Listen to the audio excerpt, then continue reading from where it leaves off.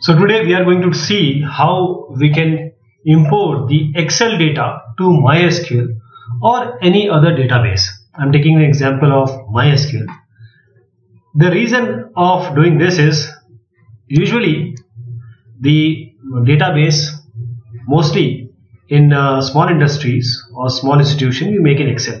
But when we want to make it in large, or we want to emancipate our work, we want to convert it into the MySQL or any other database, and that becomes very important and cumbersome, because making the data or inserting the data again to MySQL will be very difficult.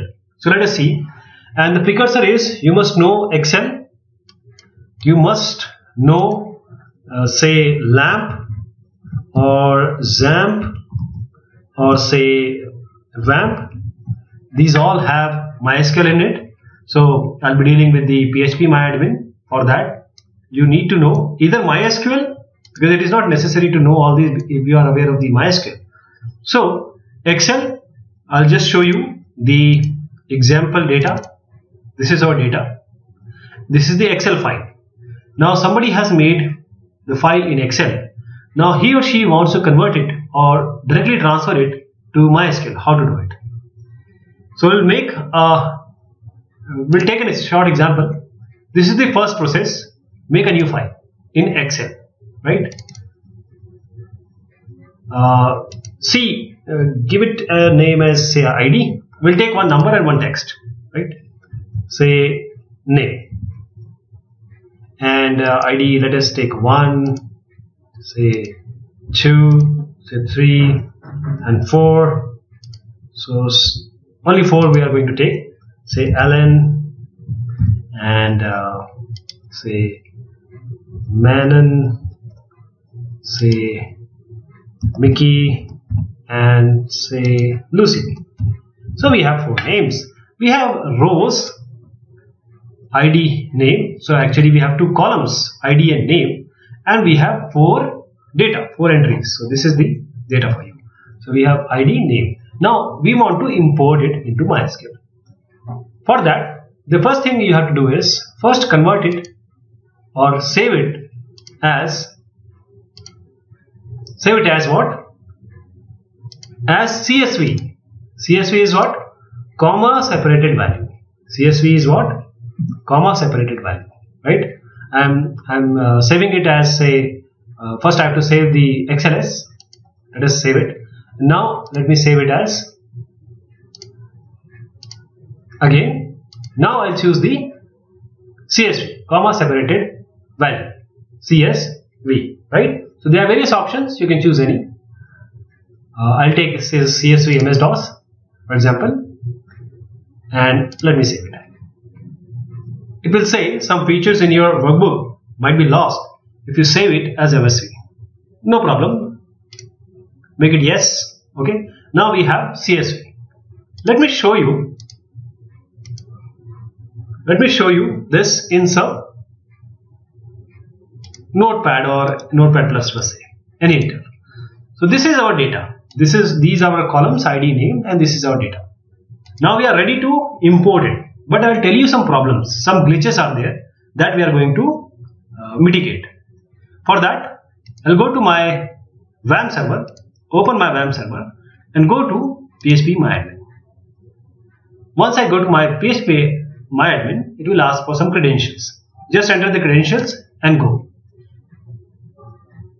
Then I'll make a new database, right? New database, new, and then database name can be anything, MyDB, and say create. Okay. Now I have to create a table because my data is going to go in the tables only. So my name can be anything, my table, say my table, and I have 2 columns, so I just have to make it 2, go. Now 2 columns. First was my ID. Remember, first was my ID and second was my name, right? And ID, let us take it as integer, name can be text, right? And let me make it save. So I have a database now, MyDB. Inside this, I have made a table. Let us see the table. This is my table. Let me open my table. And now I have to import. What I have to do import. So let's just import. Choose the file book1.csv. But there is something we need to do. Because we have come to this CSV, comma separated value we have made, I have to remove this first line because I don't want this column name, because I have already made 2 columns in my database. So I just don't want that column name, I just want the data. Let me save it. Our new CSV, book1.csv, has only data. First column is the ID, second column is the name, and I want to convert it, or I want to feed it to MySQL. Let us see. Choose file, book1.csv. Let me import it. Go. Now see, this query has to come. Once this query has come, let me open that table, and now I have ID, I have name. I hope you can relate it. Let me show you. This was our CSV. We made CSV from Excel. Our data is in Excel. We converted into CSV.